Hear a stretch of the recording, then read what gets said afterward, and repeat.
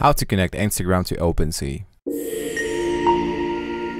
So what I want to do is to go into my profile, and now once I am in here, you want to go into the settings section, and you can see that the signature has been requested in order to continue. So I'm going to go into sign, and after that you're going to see that there's a username, a bio, and an email address, so we have to connect that one.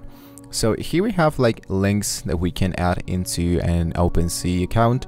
So the whether that would be, you can use your Instagram account, you can use a website, and you can connect your Twitter. Now in this case I just want to add my Instagram, so you can see that my account has been added correctly.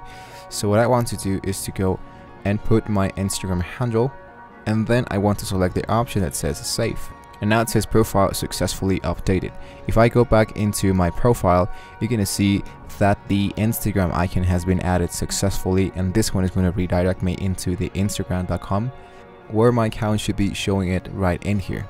But in this case my account is private, so that's the reason why it says sorry, this page is not available. The more applications you add into Opensea, if you add your website and your Twitter, you might see it right into your profile section right in here where the Instagram share and settings are. So there you have it, guys. It wasn't that hard. Thank you for watching the video. Don't forget to like and subscribe to the channel, guys, if you want to see more about Opensea, and I'll be seeing you guys on the next one.